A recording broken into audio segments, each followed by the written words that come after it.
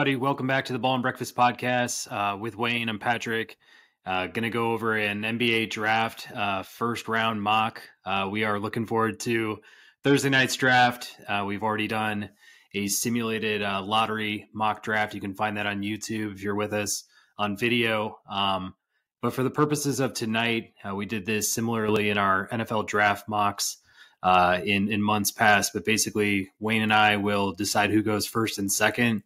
And then we're going to alternate picks. So we'll just go back and forth for each one of the teams. We'll be wearing our GM caps for those teams. So, we're not just going to go down the big board and, pick all the players in order from 1 to 30. But in the same sense, we're going to think about what these teams need. We may have a mock draft, mock trade here or there. Things may get a little crazy, but we're going to try to do our best to think about what we would have to do as the team with all the pressure, for that pick. So, without further ado, I'm going to turn it over to Wayne. We'll consider our draft order here and give any sort of opening lines. Yeah, thanks, Pat. So I guess I got the first pick here. We've talked about this guy a bunch with the Spurs. I think this is the easiest pick in the draft, right? You got to pick Victor Wembanyama, number 1 overall. The unicorn, the makeup player, the future GOAT, all the accolades and everything. I think JJ Redick actually just did a podcast with him, and his mentality, I think, is setting him up for success. So hey, we'll see what happens, but I don't know if there's anything else we can add on here, but you gotta pick Victor here and just go up to the podium there, put the ballot in there saying, hey, Victor, come join the Spurs. I think that's pretty simple here. Gotcha. Yeah, I don't think you're going to get a lot of pushback for me on that pick. I think overall that's the no-brainer of the draft. Whether or not he lives up to all the hype that everyone's putting on him, I think if you're a GM in that slot, there's no other choice you can really make. So for sure, I'd agree with that pick. It goes to me. I'm the Charlotte Hornets GM. I'm looking at a team right now that has, LaMelo Ball, Mark Williams at center. Outside of that, PJ Washington, Kelly Oubre may leave in free agency. Gordon Hayward's got a hefty contract, so I'm trying to, maybe move that in some sort of trade. Now there have been rumors swirling around Buzz City that, Zion Williamson may be available and we may be able to swing that trade. But to be honest with you, as the GM of the Charlotte Hornets, I don't want Zion Williamson. Honestly, I don't want his injuries. I don't want his baggage. Let him kind of see if he can hit his ceiling with New Orleans or elsewhere. But for me, I'm not trading the number 2 pick. And it came down to 2 players for me, for the most part. You could even throw in a pair of twins that I was looking at as well. But I'm going to take Brandon Miller with the second pick here. I just think with LaMelo, I've got my true, offensive pilot. I've got the guy that I'm most confident in as a franchise player for our team. I love what Scoot Henderson could do. I just don't want him getting in the way of the development of LaMelo Ball in that sense. So, what else do I need? Our team needs really everything. We need a guy who's versatile, can really do it all. And I think Brandon Miller with his, shot creation, his handles, his ability to play defense both on and off the ball, 6'8", still young. It's just, for me, I think both guys are in the same, tier as far as talent goes. So, I guess it just comes down to fit at the end of the day, and Brandon Miller's my guy. Yeah, I've been just seeing, I thought you were a little crazy there, I think on the last draft that you did and everything.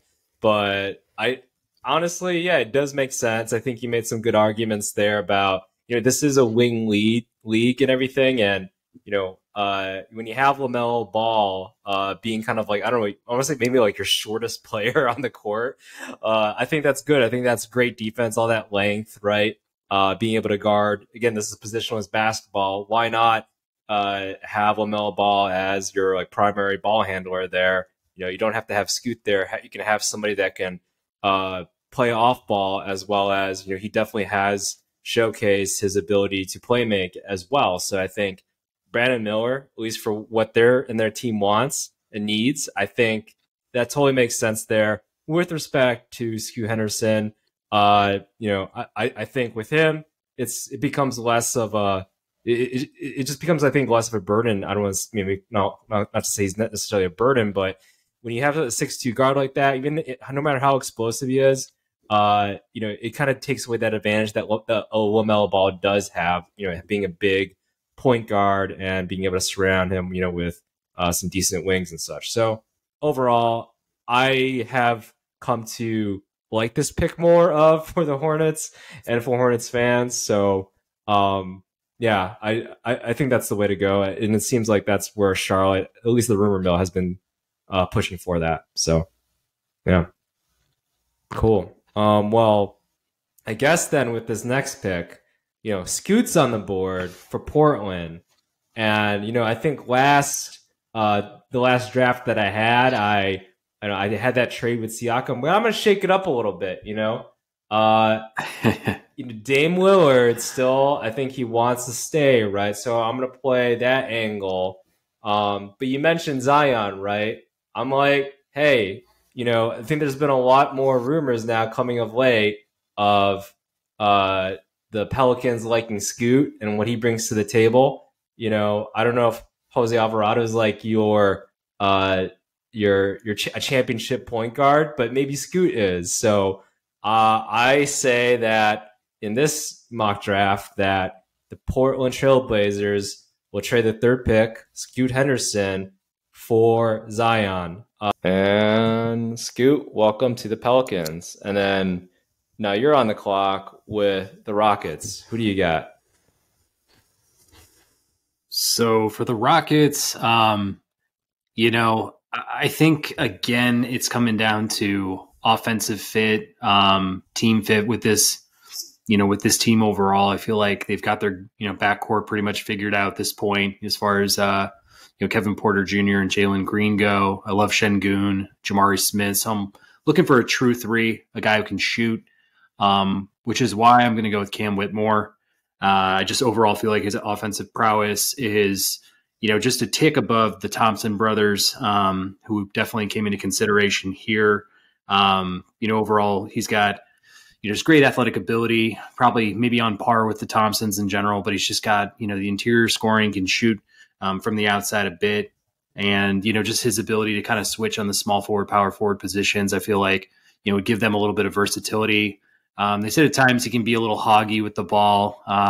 Again, I feel like I kind of covered this in our last episode when we did the mock lottery and stuff. But I overall think, like, if he's in an offense where you've got two ball dominant guards, the front court, I just think, just in general, his ability to kind of fit into that offense. They've got a good backcourt who's going to, basically command a lot of the possessions. The front court also has the ability to score and kind of create. So in a lot of ways, Cam Whitmore is just going to be relied upon to kind of catch and shoot, and allow him to get his feet wet in the NBA. And I think he's got a lot of upside too beyond that. But I think just to start, this is a good place for him to land at number 4.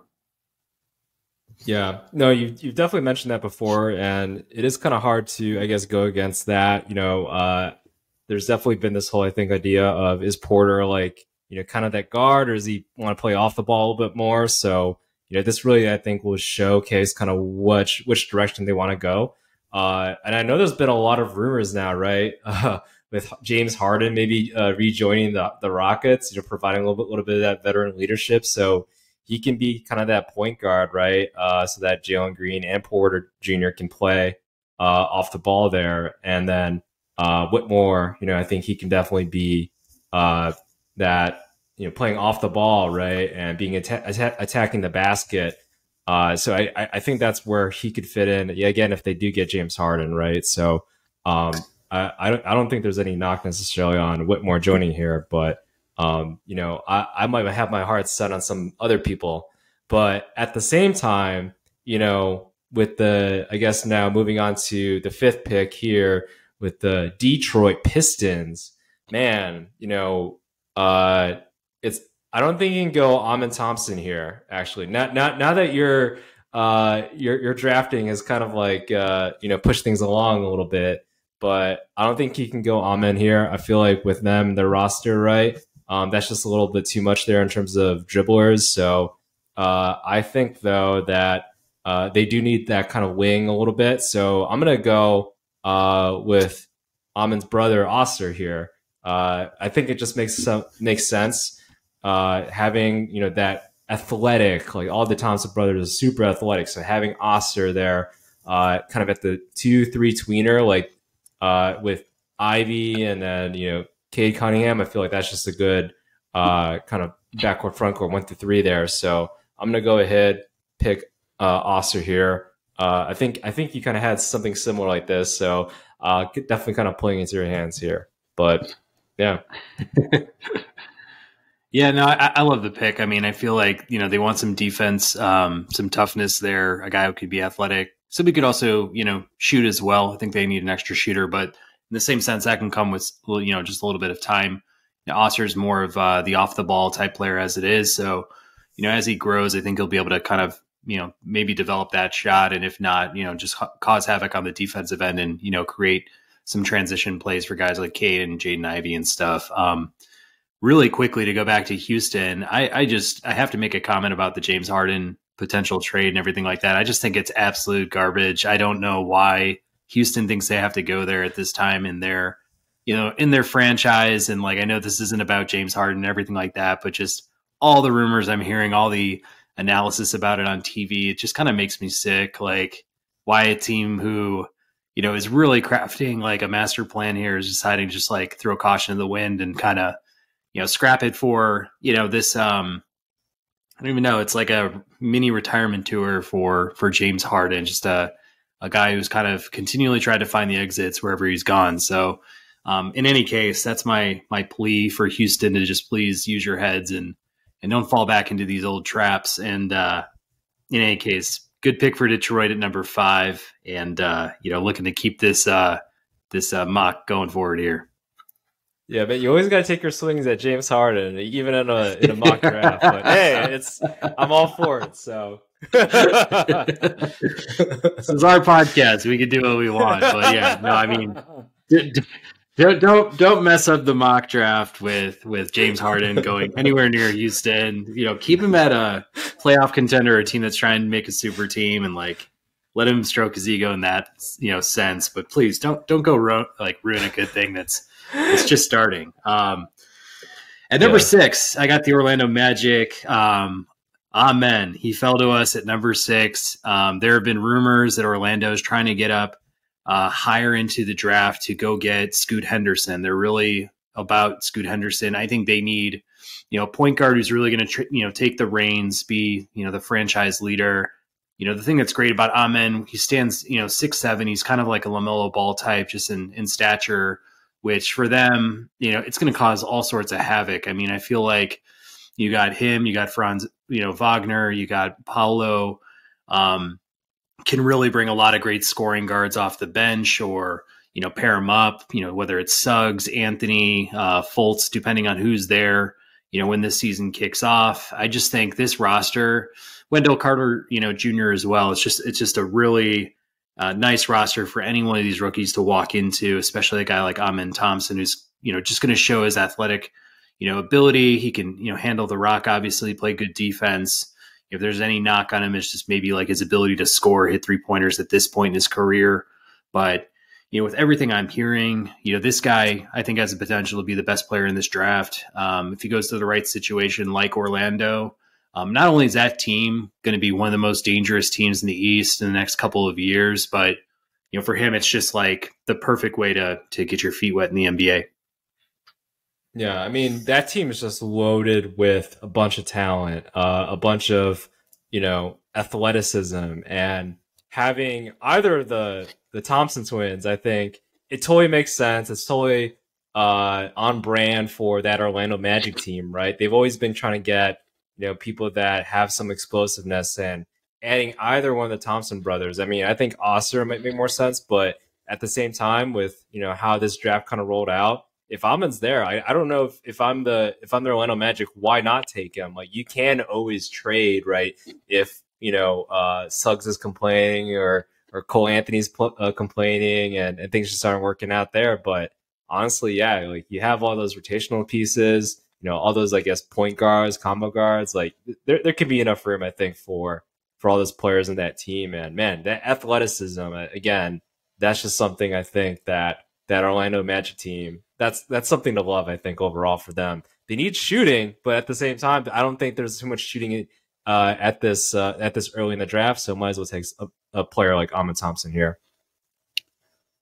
Yeah, yeah. I think this is one of those situations where you just take the best, available position, player off the board. And in a lot of ways, I feel like there's going to be, a steeper cliff. I feel like after the top 6, in my opinion, just kind of looking at it, there seems to be somewhat of a cliff in talent once you move past that point. As far as shooting goes, and we'll talk about it when we get to their second pick at number 11, but there are some really, interesting options in the middle of the first round in this year's draft where, maybe you can wait on that, elite sharpshooter and just, see what's available to you as the draft board continues to flow here. For sure. Yeah, we'll definitely see that in the 11th pick there. But at the 7th pick here with the Pacers, there's a couple of players here that, I think could fit in pretty well with their current roster. You kind of look at the team right now, could definitely use that like power forward type of player. If you look at the current roster here. So I'm going to go with, and I know this, I think you picked like Taylor Hendricks, and I really like Taylor Hendricks, but I think they kind of want a little bit of a mean streak. So I think they'll get Jarvis Walker here. I think him, paired up with the rest of their team with, Halliburton, Buddy Hield, Miles Turner, etc. I think he fits in really well. Kind of has that Draymond type of aspect a little bit, like small in terms of, I guess, a power forward like at 6'7" a little bit, but pretty thick, but pretty athletic, and has long arms, and can shoot the three a little bit too. So I feel like he fits right in to kind of that Pacers basketball prototype, right? So Jarvis Walker from Houston, welcome, I guess, to the to the Pacers here. So I'm gonna pick him right now. So yeah. Yeah, I'm not opposed to this at all. I think, he's got a lot of grit to him. Obviously people have been, comparing him to Draymond, which I think any team would love to have. He's got the ability to make shots. I think Jarvis Walker will be a good NBA player. I think he'll just, whether or not he hits another, gear or is like an upper end prospect, I think at the very fundamental level, he's got a really solid floor. And I think any team that's, trying to compete for playoff spots, whatever it is, like a guy like Jarvis Walker on your team is probably, somebody could bring a lot of hard character leadership to the team and obviously like fill holes where they're needed. Yeah, for sure. Yeah, and I guess with the next pick now, with that Bradley Beal trade now happening with the Wizards here, who do you got the Wizards taking? Yeah, so this has changed a little bit for me. I feel like from our mock lottery about a week ago now, kind of looking at what they needed and where they should probably go with this pick. For me, I think this changes the game a lot, the Beal trade, because, with Beal out, so goes Kuzma, and pretty soon we'll find the fate of what Kristaps Porzingis wants to do as well with his player option. So in a lot of ways, Washington is with many holes, and in a lot of ways doesn't necessarily, need this point guard to kind of cement, the roster if they were, obviously to hold, pat with everything they had on paper if everybody opted back in. So now the board's wide open for me. And if I'm Washington in general, I'm looking for the best, asset on the board, somebody who's got incredible upside, somebody I'm really excited about. And that for me is Taylor Hendricks. I feel like this is the kind of guy, you're looking for a guy with, the ability to make shots, who's athletic, who's got good defense. I mean, this guy checks all the boxes. He kind of reminds me of a Chris Bosh type. I mean, I don't know, obviously if he's of that same ilk when we're talking about Chris Bosh, but, if I'm looking to really like, find a new cornerstone or somebody who can kind of, fill up the box score every night, 2010s. And, I could have a lot of confidence in him just, kind of running around and learning the game on the fly. I'd rather take the upside pick there and see what happens to it. I think there's some other interesting guys on the board. I mean, I think we're looking at one of them at the top there, who might have also been a good pick for Washington, but I feel like he's more of like you round out your starting five with that kind of selection versus starting a franchise from scratch, which is where Washington currently sits. Yeah, I mean, I really love Taylor Hendricks. I think he definitely has he has a ton of upside in the top 10. Outside of, I guess, that top three there, right? He, in my opinion, I think he can definitely be one of those more highly impactful players. I guess in terms of where he maybe lacks is like his playmaking ability. Like, I mean, he is I guess a power forward 6'9", but he's very much more from the 3-point perspective, much more of a catch and shoot type of forward there. But at the same time, like if he can develop a little bit of playmaking, and just showcase his sheer athleticism and his defensive prowess still, and shot making, I think the sky's the limit for this guy. So he can be like Kuzma to the nth degree, I feel like, and just be younger, obviously, too, and a lot more athletic. So I think that's a solid pick. I think I might have taken Anthony Black, but at the same time, you're the GM for that pick. So yeah. And speaking of Anthony Black, now with the chips falling what they may, like I feel like if I am the current team here, the Utah Jazz, if Anthony Black falls here, I feel like you got to take him. So I'm gonna go ahead pick Anthony Black. I think even with their current team, I know Jordan Clarkson has that player option. So does Taylor Horton Tucker. So for me, it's like no question, take Anthony Black. I think he kind of fits that combo guard model. And with that team, he can play off ball. He can be the playmaker, really good on the pick and roll too. So that fares really well with the team with Lauri Markkanen. They're all stars. So why not with how everything's rolled out? You got to take Anthony Black here if you're the Utah Jazz. Now, my only pushback on that is they do have Colin Sexton there as well. So in any scenario, I mean, how do you see that shaping out? Do you see both of those guys playing on the floor together? Does one usurp the other? Is there a trade? Yeah, I think he can definitely play with it. He is 6'7". He is, big and everything. So I think with even Colin Sexton and, even also with if some of their other, like Jordan Clarkson even comes back, right? I still think he can fit in there. Again, he is 6'7", pretty big, and can handle the ball, can shoot, or is working on a shot for sure. It has room to grow there, but I definitely see that he can play, 1 through 3 at least, maybe a 4 if there are other teams like a smaller lineup. So, no, 100%. Like I definitely think he can play right alongside Colin Sexton. I think they complement each other pretty well too. So, gotcha. No, I think those are fair points, and obviously you can have a rotation of guys. Maybe Colin Sexton's more of your spot up shooter. Anthony Black can find him on some sort of kicks and things like that. But yeah, switchability is also, pretty important to just kind of note here. So no, I think that's a solid player, obviously, and a good pick. Yeah, for sure. Yeah, and I think these days it's like, bringing up the ball and the way that the NBA offense flows these days, it's like, it's no big deal anymore. Even Ben Simmons was bringing up the ball, in his early career. So I feel like, yeah, bringing up the ball, just getting it to either a playmaker, whether it be a wing, center, like Jokic, right? I think that's really what it boils down to. So, but yeah, I think Sexton and Black, I think that there's room for both of them on that team there. So, yeah.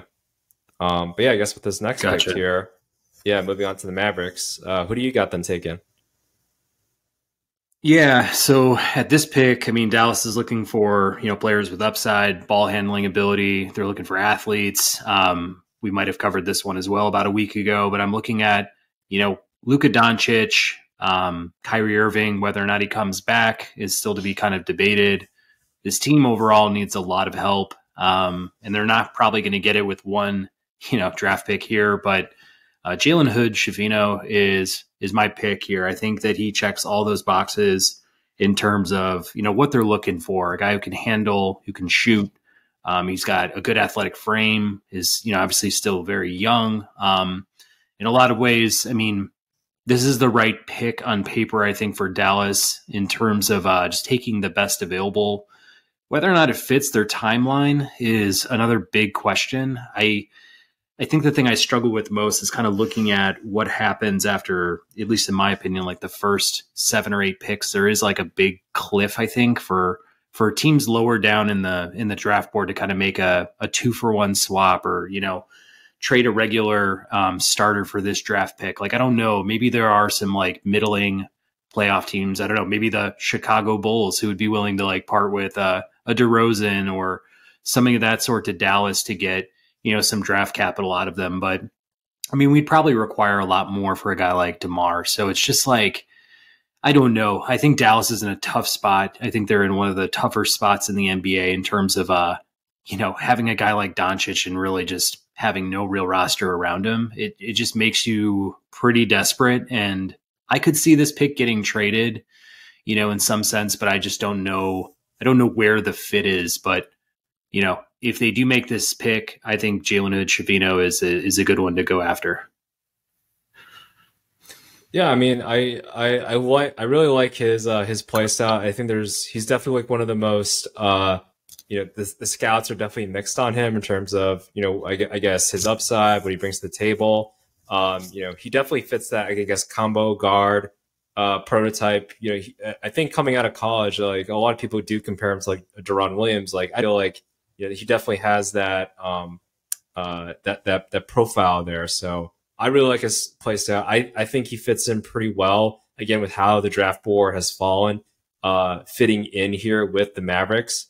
Is a playmaker, and I think the Mavericks definitely need that playmaker, but he can also spot up shoot as well, and I think that's the key thing there, especially if there is Kyrie and Doncic on the same court there. So I think this is a good pick. I guess the other ones, I might be thinking of, maybe they do take something like a Lively, if they want to firm up the front court a little bit, but I think Hood. Scafino over here is a solid pick overall. So I'll go ahead and take him. And then I guess moving on to Orlando's next pick. I know, again, how the draft board fell, selecting Ahmed Thompson there. We did mention that they needed shooting, and hey, look at who's over here. We got Grady Dick. And we also got Jordan Hawkins. So this is definitely an interesting, I guess, conundrum, like having the two of the best shooters here, maybe trying to, I guess, figure out which player maybe fits the team and, kind of what they're looking for. So, between these two players, like, I'll probably pick, in my opinion, if these two players, and I'm looking for shooting, and if I'm the Orlando Magic, I'd probably honestly pick Jordan Hawkins here. So I'm going to go ahead, take him. A little bit more athleticism. Maybe not as, I guess, scrappy, but definitely I really like Jordan Hawkins. I think he's been slighted upon a little bit. Did win that championship and everything, but plays smart basketball, can shoot the three, and plays solid defense overall. So I definitely would select Jordan Hawkins here. If between Dick and Hawkins, for me, I'm going to pick Hawkins, especially if I am throwing a Magic here. So cool. Yeah, I don't think you can go wrong here in terms of taking a shooter and having those two to select from. With the next pick with the OKC Thunder, I mean, Hawkins was on the board for me, and prior to Hawkins being chosen there, I have Grady Dick. So it's like, I think you can flip-flop those. I think these teams have similar needs. I think with, SGA, Giddey doing a lot of the playmaking, Chet doing maybe some of the playmaking as well as the scoring down low, popping out and taking some shots. Grady Dick will help them space the floor even further. So, give me Grady Dick to go along with that whole squad, along with Jalen, Williams as well. This is a really exciting team. It's time for them to stop, going after these laboratory made, players out in Europe, and just start to like create a team that is ready to win now, because I think that's where they're at. They're ready to win now. And this will be another player that'll be a part of their nucleus, their rotations. I think that Grady Dick's a very safe player, which I think is helpful. If you're a team that's on the rise and you're pretty much set at all your other positions, to add a guy like him to the mix, I mean, he's going to hit shots. And I think, some of his defensive shortcomings, his athletic shortcomings, I mean, those can be kind of hidden when you've got a pretty athletic roster like they do, and a team that's probably going to play pretty fast. So I'm excited to see how he does in the NBA overall. But I think with OKC, he'll do pretty well there. Yeah, no, I think he fits in there for kind of what they need, and like you mentioned, they have all these high upside people. Yeah, they need to surround themselves with some just solid fundamental type of players who can shoot, play good D, and that's really all you need. So, and I think Grady Dick fits that mode there. So, I guess then moving on to the Raptors here, I think Fred VanVleet, like his days are numbered, I think, in Toronto, it sounds like. So I think they go guard here. I see Nick Smith Jr., Keeson Wallace, Kobe Buffkin, who's been rising up the boards too. But, amongst these players, if I am the Raptors, I really like Keeson Wallace. Coming out of Kentucky has produced some really talented NBA-ready guards, right? Maxey, Fox, just to name a couple there. Obviously, Wall, but the list goes on in terms of Kentucky-ready players. And I think Keeson Wallace kind of fits that model there. Tough point guard, really defensive-oriented and minded, but solid shot. Has a lot of comparisons to Drew Holiday's game. So I think he fits like a glove over there with the Raptors and what they're trying to do with all that length. Can definitely be, I think, a playmaker for them and that team over there. So, yeah, I got Keeson Wallace going to the Raptors here. Yeah, I mean, I really like him as a player. He's got that dog mentality. Be a good, starting point guard in time, backup point guard for any team that, wanted some punch off the bench. I feel like he'll, be good in either one of those kind of roles to start off his career, but, definitely has a lot of juice and a lot of upside to bring to any team that grabs him. So I think that's a good fit, especially a team like Toronto that, we think will be in the playoffs. Will hopefully get their team back on the right track after a underwhelming season last year. Maybe some trades are in the mix, like you're saying. I know Van Vliet's kind of a name that's been tossed around, as well as Anunoby and Siakam in a lot of ways. So like we'll see where that all goes, but I think that's a solid pick. At 14 now, we got Portland, and I think for Portland, they're looking for a guy who can play some good defense, who's also a dog in his own right, and who can kind of step right in and be a starter. I think with the amount of reps and just the notoriety this player has been getting over in France as Victor Wembanyama's teammate, I like Bilal Coulibaly going here to Portland. I think overall he's a great athlete. Really good hops. He has a lot of upside to bring. He brings a lot of toughness and defense. Shaedon Sharpe last year came right in, and for a younger player, I think he was about 20 years old at the end of the year. Was good coming off the ball, hitting shots, fitting into the offensive system in a lot of ways. Yeah, they've obviously got Damian Lillard there. If they can re-sign Jeremy Grant, I think that's like a good three-headed monster in terms of scoring goes. So just to have a guy who can kind of be your like do-it-all garbage man, whether it's doing putbacks, grabbing rebounds, moving in transition with those guys, learning the NBA game on the fly. I just think he brings a lot of athleticism and intangibles that most teams want, especially teams that want to play for the playoffs. And I feel like that's all we've been hearing out of Portland. They're not ready to like hit the restart button, so they want somebody who can like come in and give them NBA reps. And I think Bilal Coulibaly can be that guy. Whether or not Portland ultimately holds on to this pick or it's packaged to move, anywhere really, to be honest with you, whether it's, in that trade to New Orleans or maybe it's to Toronto or elsewhere, we're just kind of all, waiting and watching. But if it does, happen to move them down the draft board, I think that would be, a fair pick. Yeah, I mean, this guy's been moving up the draft boards, like on all the mock drafts. I keep on hearing him like maybe even cracking the top 10 right a bunch of times. So just I think out of any player, right, he has potentially like the highest upside. It's like, is he Giannis? Is he maybe a Kawhi? Is he, whomever, right? So, he's 6'7", right? And then like 7'3" wingspan. Pretty decent looking stroke for that, I guess, with all that length there. So, but yeah, I think, why not if you're the Portland Trailblazers? Like, who knows what's going to happen next year, right, with Lillard? Is he just going to keep this thing going on? I know he averaged, I think, a career high in terms of points, right? But, obviously, it's kind of like, do you want to stay here? Do you not want to stay here? Do you want to rebuild? I don't know. So I feel like, why not take a swing, right? Right now, yeah, we get Zion, but hey, maybe there's an emerging player that we can get here in this draft, and why not Bilal if he's there? So I really like that pick there. Yeah. Yeah.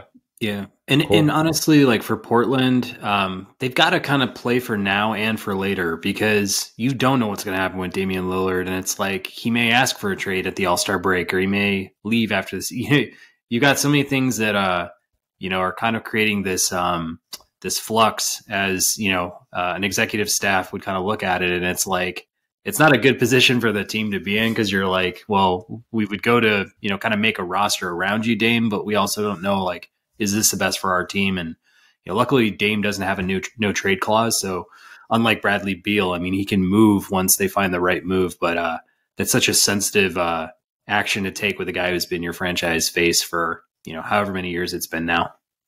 Yeah, man, that whole Dame saga, I feel like, it's like, is this all for naught or what? Like, is it all just created drama by the media or something, or what? But it sounds like Dame, at least what he says, right? It sounds like he just really wants to stay.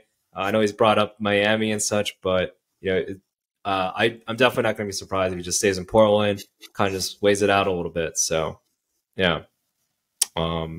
Moving on here in this draft, I think with the Atlanta Hawks, there's several players on here that I honestly did not expect, I think, to be here, but at the same time, it's like that's an interesting, just kind of how everything flew. So I don't know. There's several players I like. I do like Keontae George. I think I was looking at him potentially. Be interesting to see like him. Trae Young, and then get some more backcourt depth there in the bench a little bit too. Or maybe they can shore up a little bit on the wing position or down under. Who knows exactly what happens with Collins? I think that's always been in play. So, but I'm gonna go a little bit wing, kind of like a shooter as well here. I think I've always just liked this player. I think to fit them a little bit. I don't know if they're over wing, but I feel like why not just go for that, especially if John Collins does leave or you move him towards center a little bit more of. But I'm gonna go ahead and pick Jet Howard. I think he fits what they're looking for. In terms of, he's 6'8", so pretty good size there. Maybe not the longest of arms, but he is a shooter. And with players like DeJounte Murray, with Trae Young, players who your team's going to collapse upon, right? You need those wings. They can shoot. They do have AJ Griffin. They do have DeAndre Hunter, but I feel like in this day and age, like you definitely need those wings. So I go with Jet Howard there. I think he fits kind of what they're looking for from a team perspective. Gotcha. Yeah, no, I mean, I have Jet a little bit further down in my ranks. I mean, just for the fact that like they say he lacks a little bit on the defensive side, the IQ front, but he seems to have a lot of the offensive, traits down at this point. I mean, just from, a 3-point standpoint, he has a good feel for the game. He's a good shot maker. Obviously his dad played in the NBA. So like, that's a big, leg up, I think, just kind of understanding how the game's played. He'll join AJ Griffin there in Atlanta, which would probably be pretty nice to have like some of these younger kids, like, former NBA kids on the same team and stuff. Like, I feel like they just probably will have a feel for the NBA better than most walking right in. And you need guys on Atlanta that, are ready to play in big playoff games, are ready to, kind of step in and be contributors. And maybe he won't be as, skittish in front of the lights as others. So, no, I think that's a good pick overall. I think they're looking for that wing depth.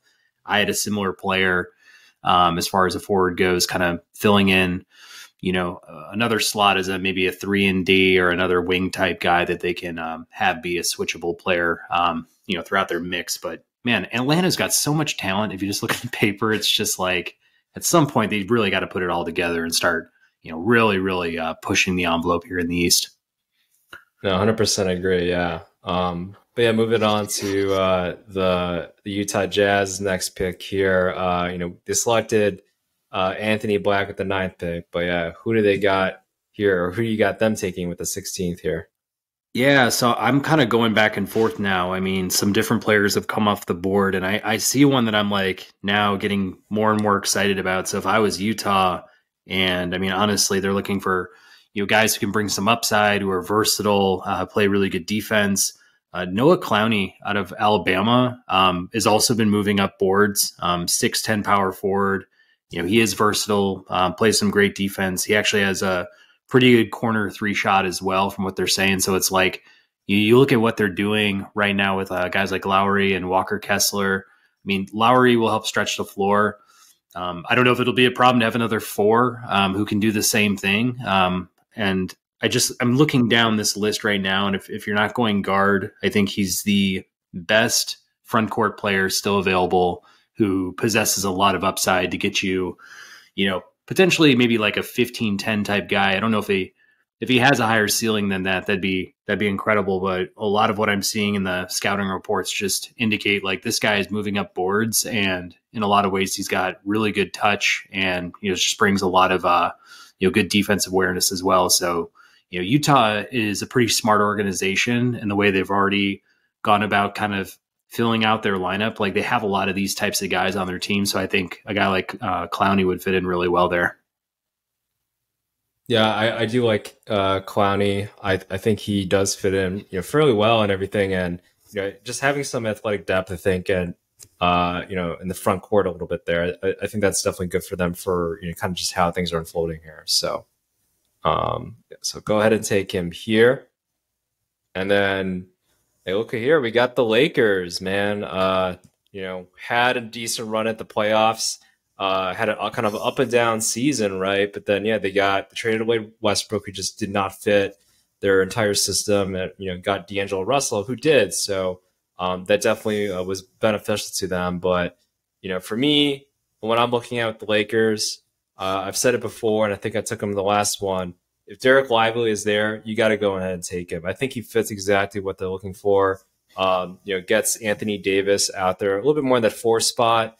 And that length, man, this is like one team that like they don't mind having those big guys there.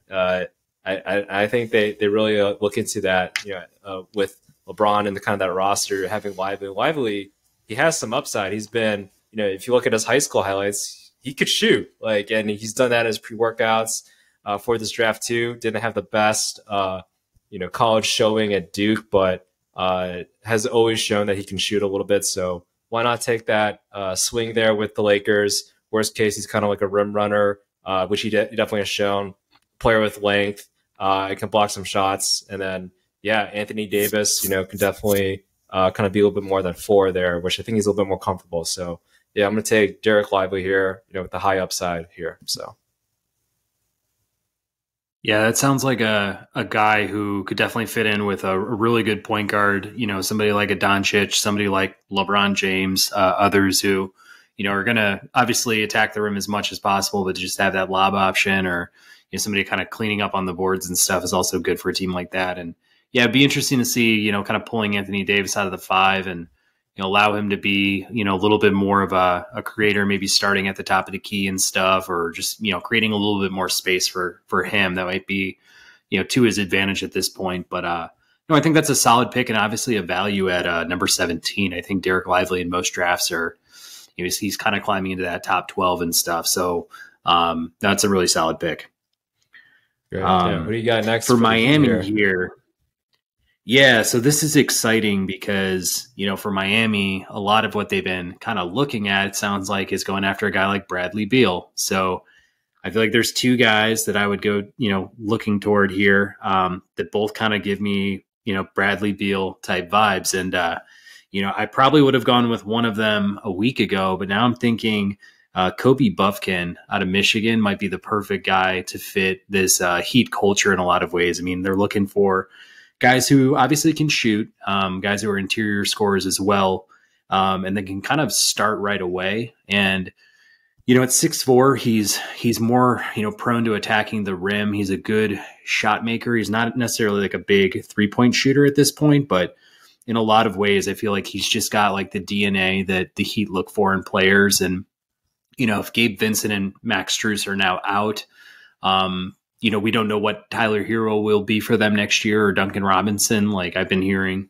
trade rumors left and right with those guys' names in it. So it's like, I think a guy like Buffkin could be a perfect fit, working his way into the 2, guard position there. Maybe Jimmy showing him the ropes a little bit, but it sounds like he's got a lot of dog in him, and, probably wouldn't be afraid to kind of step into a team that's ready to, contend for championships. So I'll go with Buffkin there. I really like Buffkin, and, and joining the Miami Heat, like, if you see his defensive highlights, like, this guy's a dog, like, he goes after it. So, 6'4", he's been seeing like doing those chase down blocks. Really solid defender there. So I feel like he would fit perfectly with this Miami Heat team and that culture over there. And Kyle Lowry's only getting older. Gabe Vincent, who exactly knows what's going to happen there. So a lot of question marks, I think, at the point guard position. So I definitely think, with how things kind of got shaken up here. I know Nick Smith Jr. is on here too, but if it is between Kobe Buffkin and then Nick Smith Jr., I think I picked Nick Smith Jr. last time, but the more I see about Kobe, I feel like he definitely fits in again with that defensive prowess. So I think that's a great pick there too. So, and then moving on here to the next pick, you have the Golden State Warriors here. A lot of solid players, I think, that are still on the board here. There's Draymond Green. I think he declined his player option, so I think they will go the front court position. There's been this whole thing I think about, like, they got to get rid of Jordan Poole, but that contract, like, it's hard to get rid of, I feel like, right? So I think they're just going to make the most of what they can with Jordan Poole in the backcourt there. So this is where I think they're going to go front court, kind of supplement what they have with Kuminga, with Wiggins, the rest of their squad there in the front court. So I think they just want a little bit more depth. So I'm going to go ahead and pick, I'm going to go ahead and pick actually a player that hasn't gotten too much awareness, I think, here. But, I think Chris Murray. So he kind of, I know he has the twin brother, right? But I think with Chris Murray, like, that power forward position, he can shoot a little bit, maybe not as explosive and such, but, I think he can fit that mode a little bit of what they're looking for. Solid all-around player, right? But then just not really great at anything. So even compared to his brother, who's, his twin. So I think he kind of fits what they're looking for there. So, gonna go Chris Murray here. I know it's a little unconventional, but hey, this is the Golden State Warriors. I think they're win now, and here's a player, junior, a little bit more seasoned there too. So I think they can kind of put him in there, and I think he'll fit right in. So Chris Murray here. Yeah, I actually like this pick because it feels like the type of guy that could fill out a playoff roster, a playoff rotation and stuff. And that's one of the qualities they were highlighting in his, his scouting report is more or less like he's not going to shy away from the big moment. He's, ready to play, meaningful games in the NBA. Is he a little bit older for a prospect? I think he's 23, if I have it right. They said off the ball, he's not really like the kind of guy who's going to blow past you or, dazzle you with his handles. But I think, they're saying solid shot maker, can extend to the 3-point line. Somebody who could stretch the floor a little bit. I think for a team that, has Curry and, obviously Draymond and stuff, like they could, they can use another guy who can, spot up as the 3-4. I don't know if he can play the 5, a small ball 5 or something like that. But, just to know his brother is Keegan Murray and had an awesome rookie year. I mean, I feel like, the Sacramento Kings would love to pair, I think, those brothers together, and they've got a pick at 24. So, if this is the scenario, it obviously won't fall to them. But no, I think that's a really smart pick if you're a playoff team like Golden State and you're just trying to get that 7th or 8th man kind of solidified to go for another run here. Yeah, for sure. Yeah, they're definitely one now. So I feel like you got to pick those more seasoned vets here a little bit. You don't have enough time, I think, to just send players to the G League again. So yeah, that's just what I'm going here. So, but yeah, who do you have the Houston Rockets selecting with this pick? Yeah. So at number 4, I took Cam Whitmore. At this point, the one thing I would say, looking at their starting 5, is I think they're very skilled. They've got a lot of guys who can score that are, more or less finesse players for each one of those positions. If you really think about it, 1 through 5. So I think this team just needs, some tenacity. They need, we've said it a lot of times, like a dog type mentality, but somebody who's got the ability to play, good defense and really kind of, instill his DNA onto the team. When I look at what's available, especially like where they might need some support, I think a guy who can play like the 3-4 would be the right pick here. So I went with Olivier Maxence Prosper. He's a 6'7" forward out of Marquette, but essentially, good athlete. He can score, on the interior, which is something that they're looking for. They highlighted the fact that he's, a dog. He goes after it. He's kind of that loose ball guy, gets the rebounds. I think they compared him to PJ Tucker in one of the comps I saw. So if you can add PJ Tucker to a team like this where, maybe Şengün's not the guy who's jumping into the stance to get the loose ball, or, Jabari Smith is, a little bit thin, for a power forward and stuff. I don't know if he's like the type to throw elbows around. It's like, you kind of just need somebody to come off the bench and give you meaningful minutes and kind of be that animal of sorts. So, whether or not his talent matches up with the pick here, or, if there are better guys on the board still, that's another, thing to consider here. But for what Houston's creating, if they're going to do it organically, this is the guy I would take.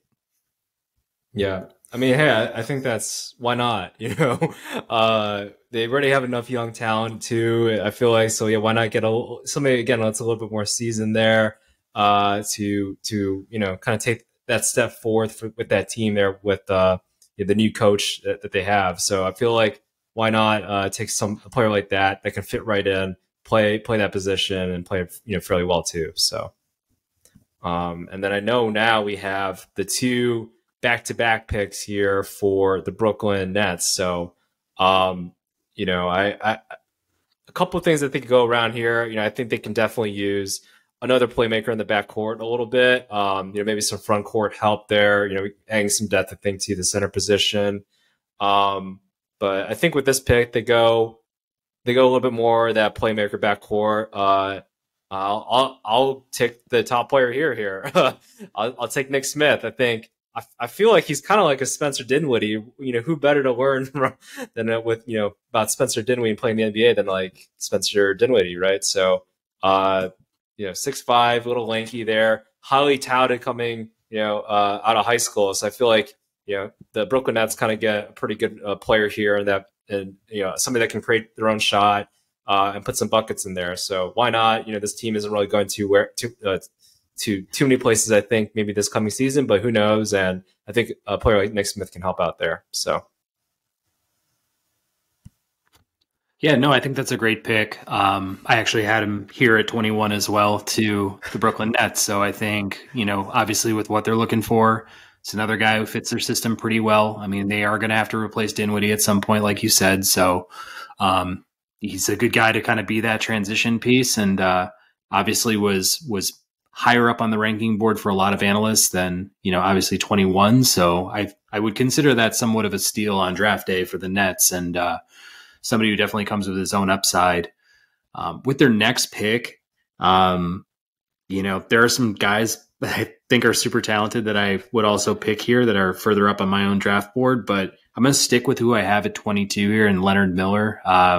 He's a Canadian player. He's 6'10". I mean, looking at the fact that the Nets want a guy who can obviously bring ball handling, I think they'll get that with Nick Smith, but just a guy who can also be a great athlete and rebounder.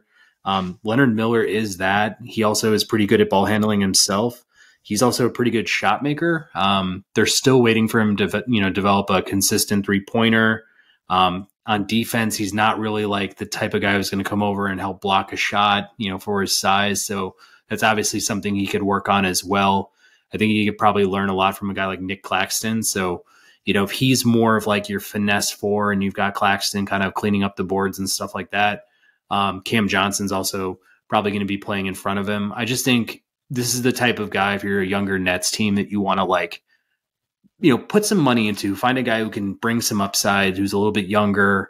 Obviously, like this team's not really geared up and ready for, let's say, like a really deep playoff run. Like I wouldn't be surprised if they, can make a play-in tournament or maybe be a very low seed in the East. But, I think with the pieces they're putting together here, the Nets could be, kind of on a fast track to being, a successful franchise and get back, consistently into the playoffs. Yeah, I mean they kind of went the other way, right? With kind of how they were building that team there. They had a lot of, I guess, players who went with the D'Angelo Russell years, right? That were kind of like this was their second stop. Nobody really, gave them too much of a shot there, and then they're just making the most of it. I think they're kind of going that route now, with Bridges and then Spencer Dinwiddie again, right? So. It'll be interesting, I think, what happens with the Brooklyn Nets and kind of the future. And it is nice, I guess, they have some two, later first round picks here to kind of build up on that depth there. So moving on here with the drafts, I'm looking at the Portland Trailblazers. I think here, this late in the draft, I think you kind of just look at, a little bit more depth positions, maybe some players with some high upside. I don't know how long they're going to be, on the Drew Eubanks and Nurkic world there. So I think, maybe they do want to add some depth or maybe some scoring too, potentially at the wing position as well. So, but I think, if I am the Portland Trailblazers and I'm trying to draft and see, get those kind of high potential players, I think in this part of the draft, why not go after a player at least with some defensive upside here. So I'm going to go with, and I think you drafted him a little bit earlier in a previous draft, Ryan Rupert. I think, why not get a player like that? Again, long. I think this guy could potentially win like defensive player of the year. A playmaker somewhat, can definitely develop his skills a little bit more, but has a lot of potential. I think he's like 6'7", has like a 7'3" wingspan as well. So has that Kawhi Leonard type of frame a little bit, just needs to bulk up a little bit more.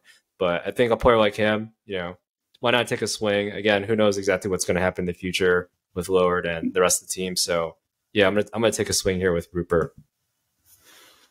No, I like that. And I mean, to pair him up with Bilal Koulibaly as well from France, I mean, that'd be kind of like a nice way to have two guys come over from, the international scene and kind of hopefully, break each other in pretty well in Portland and such. So, no, I think that's smart. And again, we're building a team with or without Damian Lillard. We have no idea, what's going to happen in the future. So you may as well take the upside, available to you there. And I think that's an absolute steal.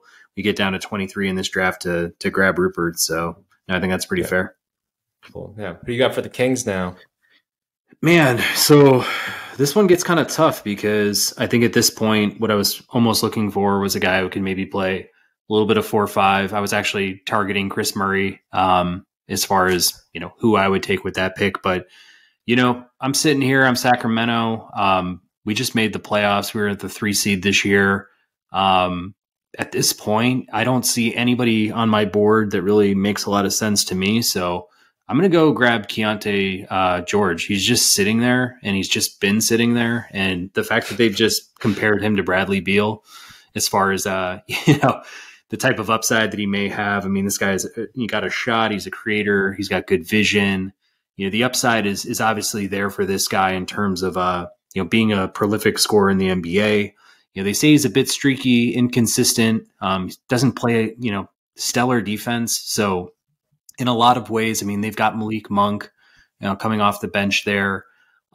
This guy kind of reminds me a little bit of what Malik Monk, is today. And, if he's got a higher ceiling, he's got another gear to him, like perhaps he becomes like an everyday starter at the shooting guard position in the NBA. And, De'Aaron Fox, if you can bring a guy like George off the bench and just, have Fox with his lightning speed kind of, creating holes and, looking for guys to spot up and shoot, like that's another guy I would just love to add to my mix. They've already got Monk, obviously. I got Kevin Herter.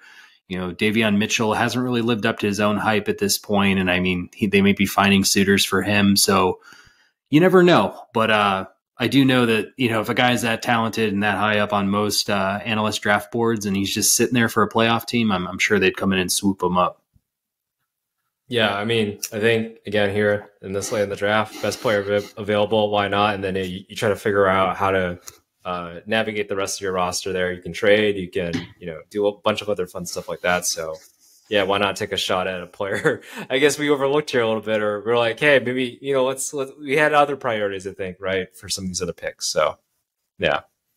Yeah. And if I had to, no, I was going to say, like, if I have to guess it, I mean, I can't see Keontae George going 24th on Thursday, but we'll just have to see. Like, if these GMs are as smart as us, though, maybe he will fall down there.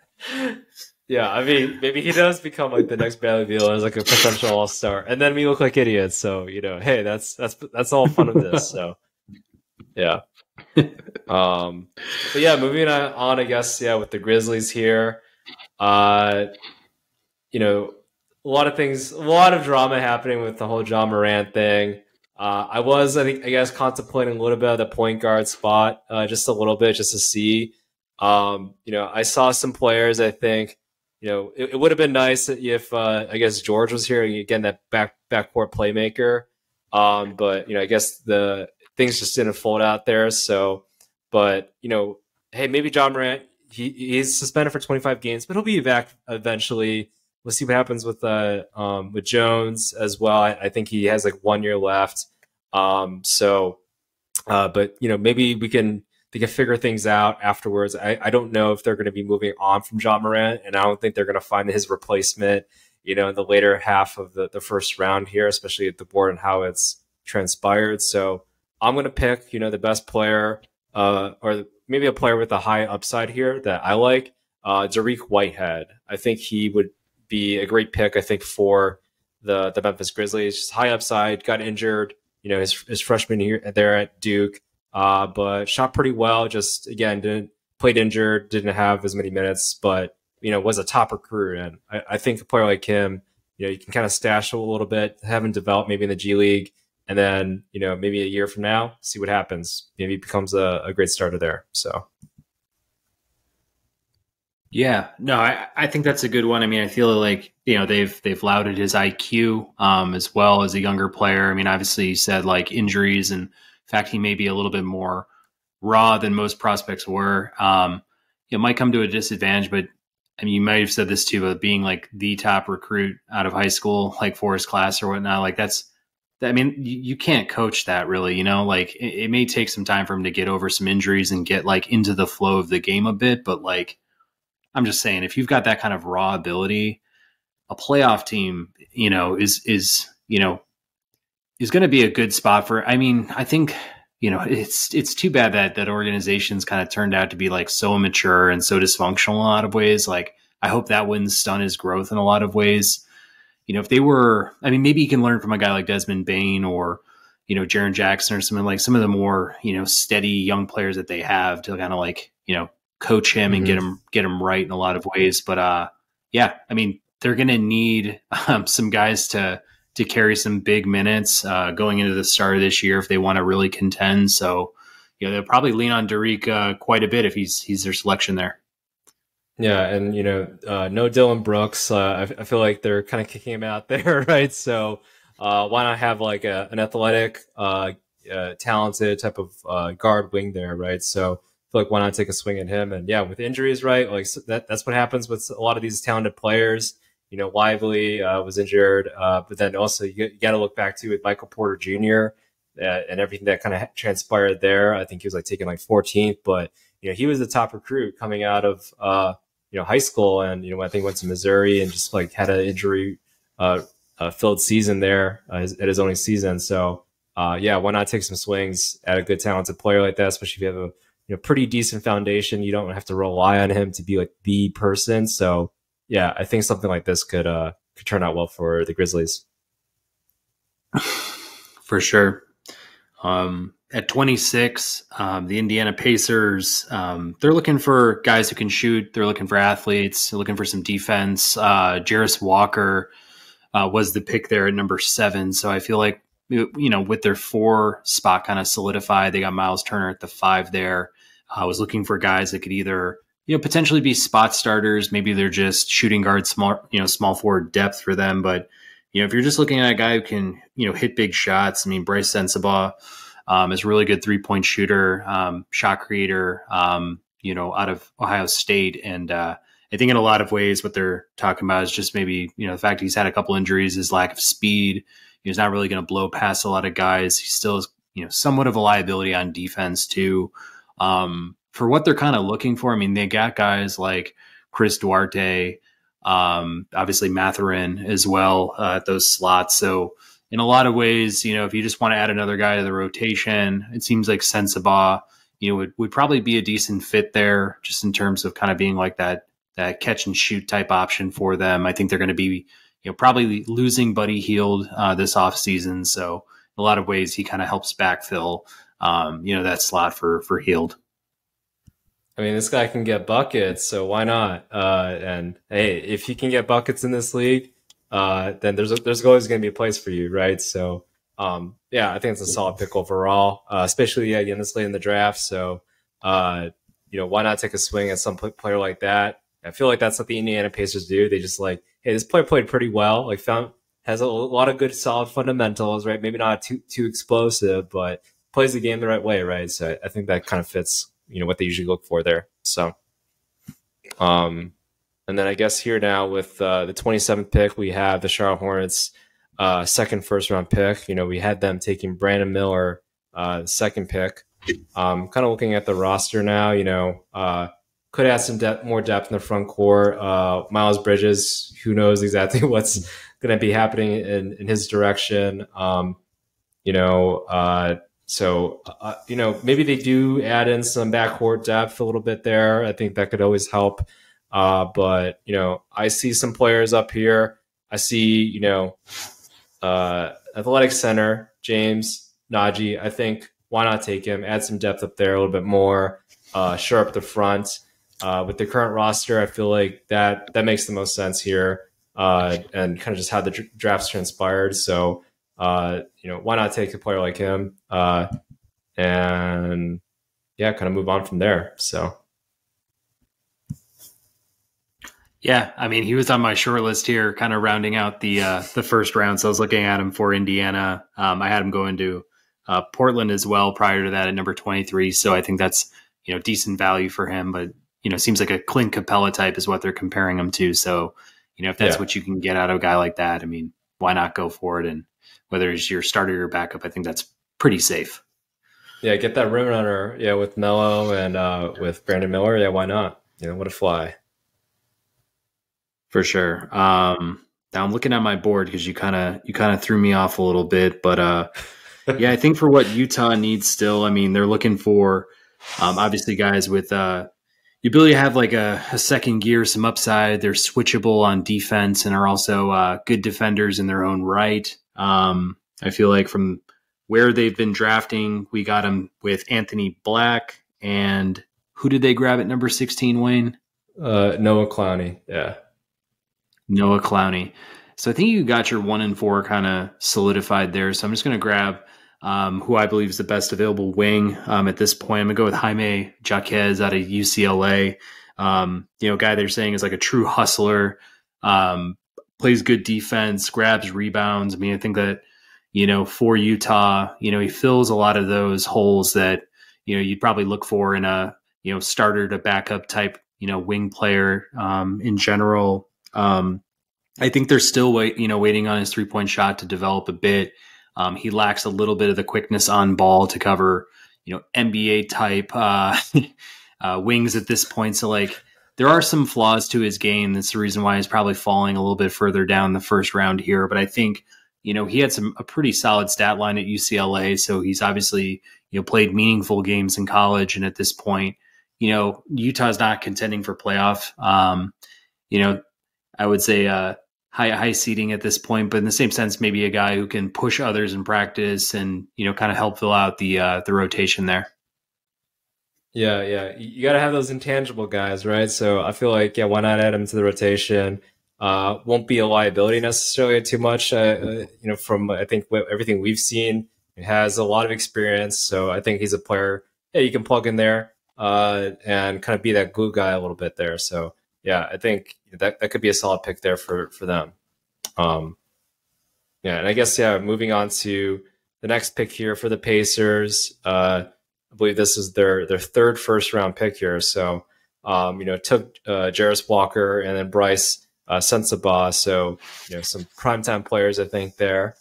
Just kind of like looking at the roster, they did add that power forward and they did add, kind of a scorer at the wing position. So, I think they made a lot of good, decisions there, I think.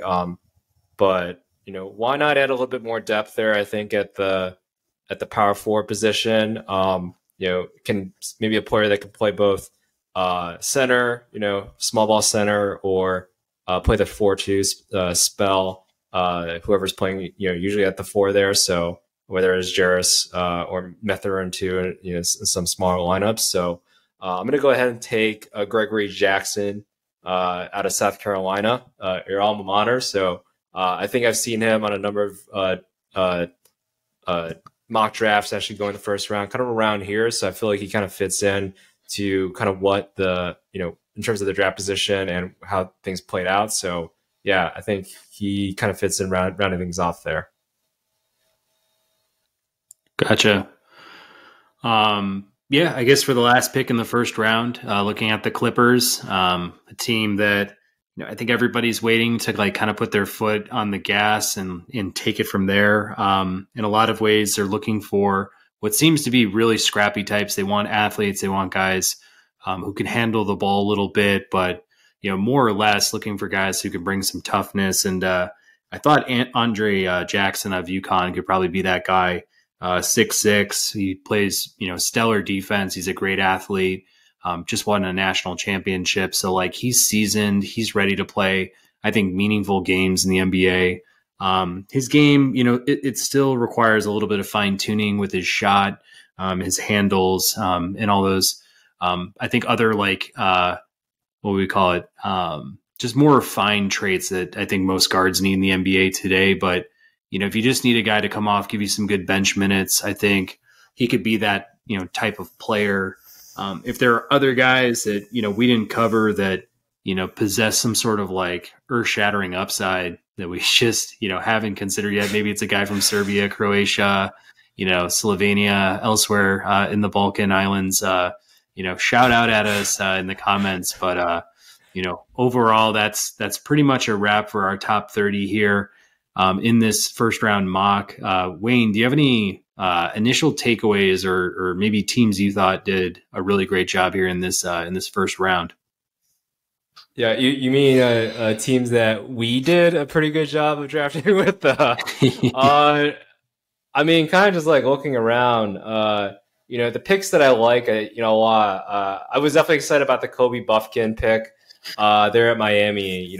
With that squad that they have, adding in that depth. I mean, this draft, I think, has a lot of that kind of explosive and talented combo guards that I think, kind of Miami needs right now. They're just getting older there with Kyle Lowry, Gabe Vincent, has, I think, limitations in terms of his upside. So you can definitely shoot, but there's some things I think on this defensive side and overall athleticism that, I think they can upgrade here. So I feel like Kobe Buffkin, great pick there for Miami. Definitely fell in love with my own Derek Lively pick there at the Lakers as well.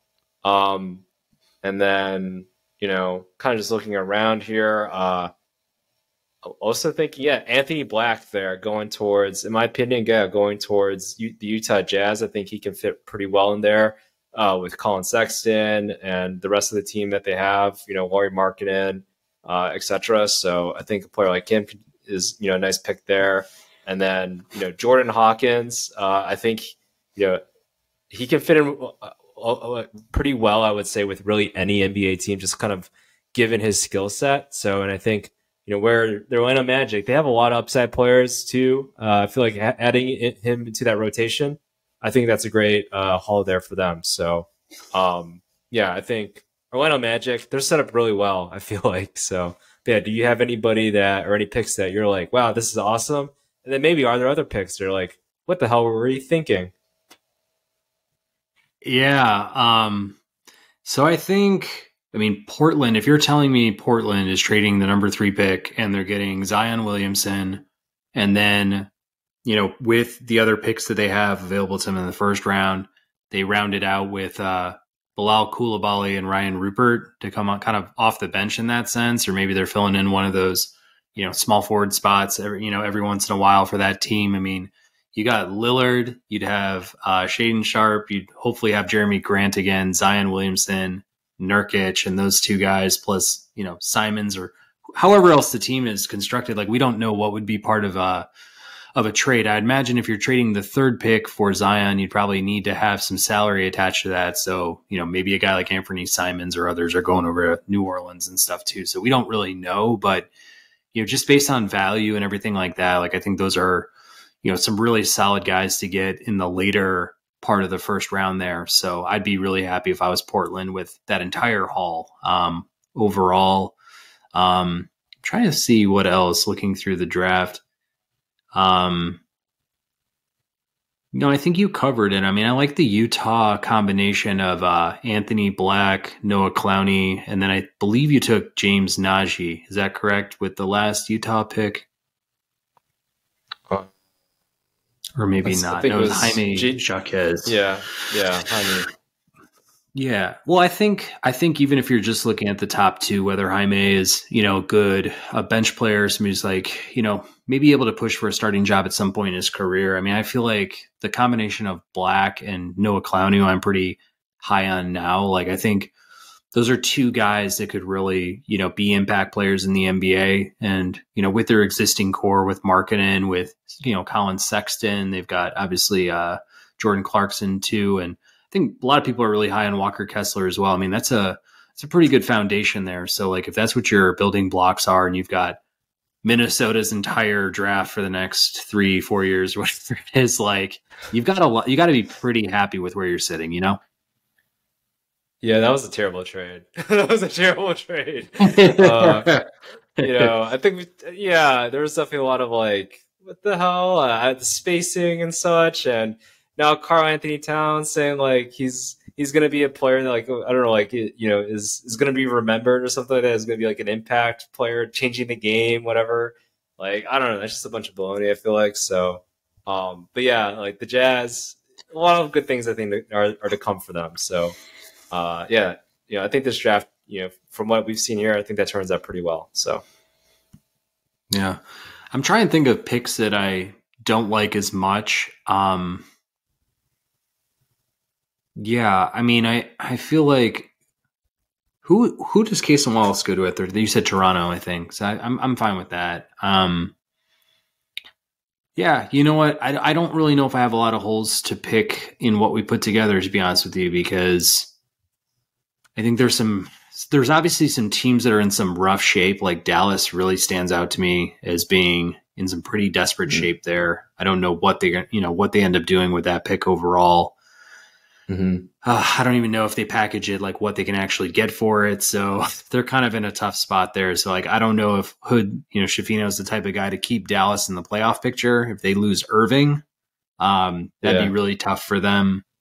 If you could scroll up to look at the second round too, I'm going to take another scan over what we have there. Yeah, I mean, there's a potential for Maxence Prosper to not really end up being like let's say like a real rotation piece there. I think I'm more or less drafting for fit. I'm drafting for a guy who kind of balances out what they would already have in theory from 1 to 5. I love them getting Cam Whitmore and kind of rounding out a really talented starting 5, but is Maxence Prosper just kind of like punching above his weight at number 20 there? Like probably a little bit. Like, could adding Keontae George, had been a smarter move, just to get more scoring power off the bench and kind of trying to find like a Maxence Prosper in free agency with all the money they have, like perhaps. So, it'd probably be another maybe flaw to point out. Yeah.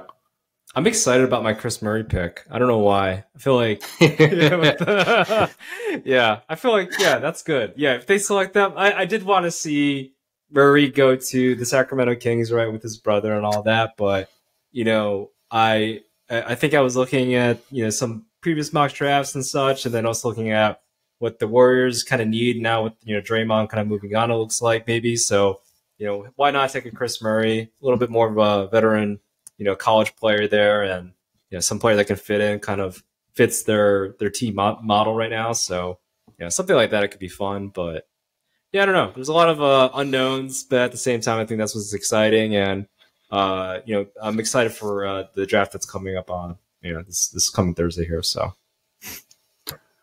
yeah, absolutely. I always look forward to the draft. It's always fun to put my first round mock together, and then go up against my my father-in-law in a duke it out draft battle that always ends in a loser buying the other one a bottle of bourbon. So hopefully I can add to my collection yet again and put this one to bed. But I'll only have to go through 11 picks, so that's probably to my advantage, I think, at this point. Yeah, sounds good. But yeah, no, I think this is great. And yeah, so is it you got 11 picks, and then whoever gets the most of those 11 picks right kind of wins? Is that how it is? Yeah, we give fractional points for did you guess the right guy in the right number pick, or did you get the right guy with the right team? And then now we have a new rule where if you were one pick away, you get a half point. So it's almost like if you guessed a guy at to be at 3, but he went at 2, then you get a half point for that too. So like we tried to like continue to finesse this because, as once a draft starts to go bust, like it can bust hard, like right away. And then the whole thing's kind of ruined. So we've tried to find ways to like keep it fun and keep our names still, alive on the board. But, no, it's been pretty fun. We always do it for NBA and the NFL. So we'll probably keep it going here. And, no, it's been a really fun tradition to be a part of. Yeah, that's awesome. Yeah. Keep us posted on all that. I feel like, hopefully there's, a nice drink there involved. And I don't know. Yeah, I'll be cheering for you. So. Yes. Well, I'm glad for that. And no, this is really shaped out to be a fun draft, segment here. I like the board.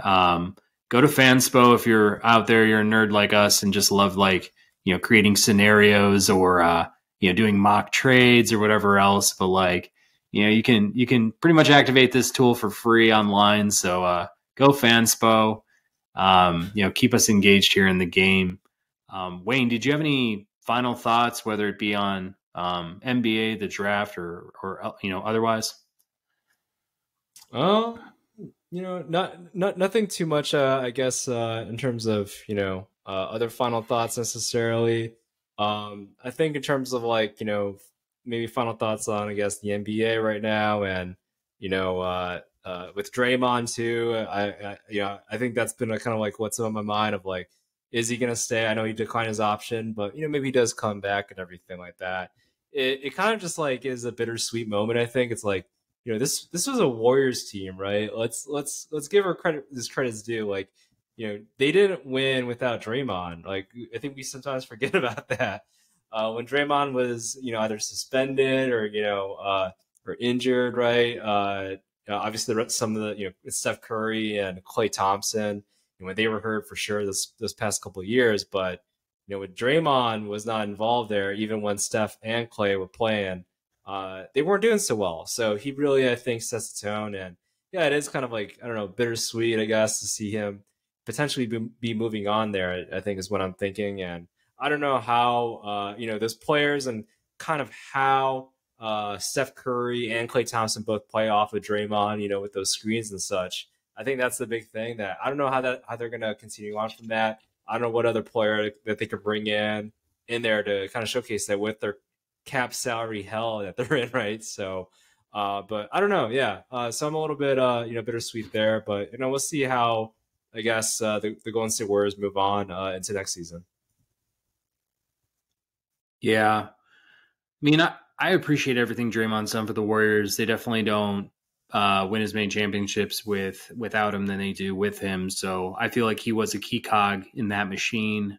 I'm a little bit worried about what he's going to ask for and what the Warriors are going to cough over, to him in some sort of multi-year, deal here. So, are you just paying for diminishing returns at this point? I mean, we saw, some of the playoff hiccups against the Celtics a couple years back, and he's only getting older at this point. I mean, I feel like a team like Detroit, which is, obviously his hometown, might be in play here, might be an interesting fit for him. It might be an interesting challenge for him at this point, just to like get himself away from, what he built a brand on. And, obviously he's been with the Warriors his entire career, so that can't be an easy move for him to make. But it would be fun to see him take on more of like a leadership role, see how he does, kind of, wrangling a new team of his kind, under his like wings in a lot of ways. But yeah, Warriors, I don't know. I mean, I still think they have enough with Curry, Wiggins, Thompson, Poole, and others where maybe they add a couple more bench pieces, or maybe one guy who can fill the starting force slot for Draymond, and just kind of see where this next iteration goes. We are kind of winding down on the careers of Curry and Thompson too, sadly. So I don't know, but yeah, I think like you said with them approaching some different heights with luxury tax and things like that, could be hard for them to kind of handcuff themselves to to Draymond for a few more years and still be able to fill out a finals type roster. Yeah, I mean, the thing was like with Draymond, obviously there's the defensive side, but yeah, his playmaking with those two players, right, I think was the biggest thing there. Those players, obviously Steph Curry, he can create his own shot, but then Clay oftentimes doesn't. He, I don't know what the data is, but it always felt like when he's trying to do those mid-range runners, right, or like kind of going towards the paint a little bit there and doing those runners, like it doesn't always end well, or it doesn't end well, I feel like, at a high clip. So but then with Draymond and kind of coming off the screens and everything, like I feel like there was a lot better. He really, I think, helped Klay Thompson, even in his later years here. So I don't know, I feel like there's going to be some changes, I think, in terms of how the Warriors play overall. So, but yeah, it'll be interesting to see if they do, bring in some other type of big men that maybe can pass some screens, or yeah, maybe they just completely just play small ball, or maybe Kuminga plays a little bit differently. Kind of tries to take that Draymond role a little bit. I don't know. So, but yeah, I think just like looking back now, it's like, man, hate him or love him, he made an impact, I think, in the game for the Warriors there. Yeah, no, I mean, Hall of Famer. I mean, maybe Hall of Famer here. I mean, I feel like his stat line does not suggest Hall of Famer when you actually look at his season averages over his career, and that's honestly no disrespect to him. Like he's a tick below a triple double in all categories, but I don't know. I mean, the only other free agents that I think could be possibly good fits here, like maybe a Kyle Kuzma, or maybe Harrison Barnes doing some sort of like reunion with the Warriors in a way, playing the four position stuff. Like obviously you're not getting prime Draymond out of either of those two guys, but I think could they be serviceable substitutes in a sense, alternatives? Like possibly. I think Kyle Kuzma's probably got more upside of the two, so it might be interesting to see like what they end up doing with that. Overall, you're not going to get the playmaking that Draymond brings, obviously, but maybe that's just putting the ball in Steph's hands more often, Jordan Poole's hands more often, and kind of going to like more of a traditional set with your starting five. Yeah, I think something like that could potentially work. Yeah, like seeing that kind of the big man, right? I feel like with Draymond, or with Jokic, right? Like kind of how he was able to manufacture points there as the big man. A lot of what I saw there, like, top of the key kind of big man, passing, whether it's through the 3-point line or, in the paint, like a lot of that too was also like Draymond and doing stuff. So I almost underappreciated, I guess, Draymond there in a little bit. But yeah, no, it's interesting how that just kind of has unfolded. So yeah, that's just what I was thinking there. Just like, oh man, Draymond, made an impact for better for worse, I think, towards the game, but definitely helped the Warriors win championships there. So yeah, but yeah, For I sure. guess yeah, moving on then. Yeah, would love to hear. Yeah, do you have any final thoughts for yourself?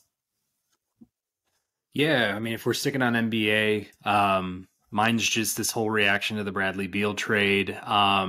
We've obviously heard every analyst in the sports community break this down to a science, whether it's talking about the second apron and how much money it's going to cost Phoenix over time. But honestly, when that trade dropped, like nothing in my gut changed how I felt about that team and the upside that it has. And I don't know what they do to fill out a complete roster here. I mean, if I was the GM, I'd thinking about the struggles they've had with Aiton and just personality conflicts and on the floor conflicts and stuff. He'd probably be the first guy I look to dish. Probably try to get back some sort of competent five who's more of like your traditional like rim protector, defender, rebounder, just somebody who's not going to really ask for a lot of looks because with those three just like commanding the rock and they're just such I guess like ball possessors. They all need their hands on the ball. I don't know if they're going to really coexist in a way that makes a whole lot of sense to me, but we'll just have to see. Like defensively, I'm a little bit worried about their fit going across the line there. I mean, Devin Booker is going to be playing more or less like a small forward type position with Bradley Beal being your undersized two in a way, unless they go 1 through 3 in some senses. So it's like you got guys playing like out of position both on offense and on defense.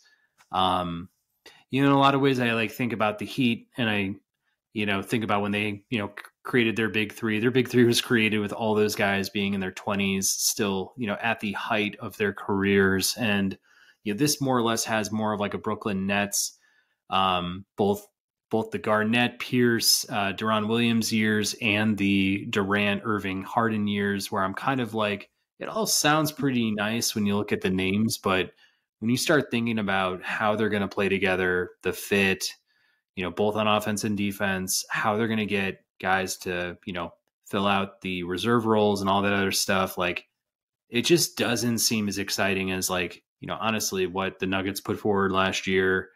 Could think of other teams like maybe the Warriors are able to get more out of their younger guys, next year, or, Sacramento can throw a couple more guys into that rotation to make them extra solid. Like there's just some other teams and, obviously all these teams that are much younger and on the rise, like OKC and Houston and such, where, yeah, man, I'm just not into this and they've mortgaged their entire future to make this happen. And, honestly, I'm a little worried about guys who average 50 to 60 games a year. And, they all, besides Booker, pretty much have done that over the last few seasons. So it's a little worrisome, to be honest with you. And I just didn't get excited about it. Yeah, I don't like it. I just don't like it. I think the new ownership and everything that was brought in. It's like they just want to win now. They have no patience. They're like, why aren't we winning now? They got rid of Mane. They traded for Durant. They traded two nice young wings for Durant. So it's like they're kind of going all in. But I'm like, why? I don't think you necessarily need to. I think the one thing, yeah, was probably with Chris Paul, like just him getting older, not being able to sustain himself into the playoffs and being healthy in the playoffs, right? I think that was a key contributor there. So yeah, move on from there. But man, you're just like mortgaging everything here, and the roster, like I don't know where's the bench depth? There's none. Like this entire roster is depleted. They're going to be in salary cap hell and everything. And yeah, you look at who won the championship, this previous season, yeah, with the Denver Nuggets, right? Like they were building through the draft, and that's kind of what they did, and they were able to make some trades here and there. And it's like that's I feel like where the model is, ought to be really more so of. But yeah, the lack of patience, the just constant movement, yeah, I don't see this going anywhere. And I do like the analogy, I think, from that Brooklyn Nets team there with Harden, Kyrie, and Durant. It's like it's a kind of a similar thing where they traded a bunch of young talent. The ownership just couldn't wait, and then now they're kind of just rebuilding now. So it just has those vibes, really. Yeah. Not to mention, I mean, we know kind of how Durant played within, his last super team, which all gave us a lot of heartburn, but also like just knowing like Beal has been on record in the past with the Wizards as like, taking games off and taking plays off and stuff. Like that's just not the type of mindset I think, a true champion has. And I mean, I don't think those things can be like untaught or once you get vibes of that, like, and like I think Vince Carter did the most miraculous job, like at the tail end of his career as a veteran, kind of being like a reserve player and committing to team and, really kind of changing the persona around him because, through his prime years, like his cousin, Tracy McGrady, like they both were on record as saying like, we take plays off, we take games off and stuff. And it never amounted to, championships for those guys. So like, I don't know, when I hear stuff like that, that's a DNA thing. And yeah, it's just not, even at full strength, I'm kind of like, still the Nuggets are so stacked. And, injuries aside, like if they just go in healthy again, like they've got, I would even call it like somewhat of a big four in a way. Like it's not a Chris Bosh, Dwayne Wade, LeBron situation, but like when you have, Michael Porter Jr. and Aaron Gordon firing at all cylinders too, like that adds a different element on the defensive side. And, just their size, their spacing, all that good stuff. Like they're just able to kind of like toy with teams on the offensive side and, really switchable type of units. So I don't think Phoenix is ready for that, to be honest with you. Yeah, I'm not betting high. I don't know what Vegas is saying, but if there's a way to, I guess, bet against them in that sense, like I'm all for that because I just don't see they've given up just so much. I don't know how they're going to fill up the rest of the roster. Just get a bunch of vet mittens basically in there, and I don't know if they're able to like, get any more picks necessarily. So yeah, they're going to be in cap hell, and they're like the antithesis. I feel like of what's right with the league. So I feel like they're just going in a bad way, and that's kind of a shame, right? Like I do actually appreciate Devin Booker's game. He's a constant like he's. I think a lot of people compare his game, right, to Kobe, right? Kind of like the heir apparent, at least what he's been deemed from some people. So it's kind of a shame that what's transpired over there with him there. So, but yeah, it's just an ugly thing. I feel like for the league, like it feels icky. So I don't know. Yeah, no, and that's pretty much the reason why like a lot of these rules have been created. I think everyone's really tired of super teams and tired of how they're constructed and all this and that. But we'll see. Maybe they can pull out some crazy veteran minimum contracts. I heard Russell Westbrook, if he doesn't get re-signed by the Clippers, might be interested in entertaining a Suns run. I don't know what that does for him, honestly. Like another guy who commands the rock as much as those other three do, like probably wouldn't be an awesome thing to do. But again, if they can find, starting level talent for $0-ish dollars, like that's a pretty good, step for them to take. But yeah, this isn't joining the Miami Heat like we were talking about though. This is like trying to join the Brooklyn Nets. So depending on like what you want to stomach as a reserve player, like that's also up to your own free will. It'd be interesting to see if Draymond somehow gets there. That'd be interesting. But I don't know if that's gonna happen. But that would be like a pretty funny thing if it were to happen. Though. Yeah. Well, we'll see what happens. We are approaching the draft this Thursday, and free agency will soon follow thereafter. So we'll get a lot of the answers we're looking for. I'm pretty sure Wayne and I will put together some sort of free agency preview. We'd also probably love to do a draft review overall. So, stick with us here in the next couple of weeks or so as we kind of continue to put NBA content together. If you're on YouTube right now, leave us a like, a subscribe. If you're on, comment, tell us like what you think of what's going to happen in this first round here. Like, do you have any lottery picks that we haven't discussed here? Guys that could jump into the top, 14, or are there guys in your first round that you think are severely underappreciated at this point by analysts and such? And, throw them out there. We love to bat, ideas back and forth with you guys. Join us on Instagram. We have reels and stories that we're always, circulating. And if you're on podcast, on Spotify, Google, Apple, elsewhere, leave us a review, subscribe, listen to us, and join us for next time. With Wayne, I'm Patrick, signing off for the Ball and Breakfast podcast.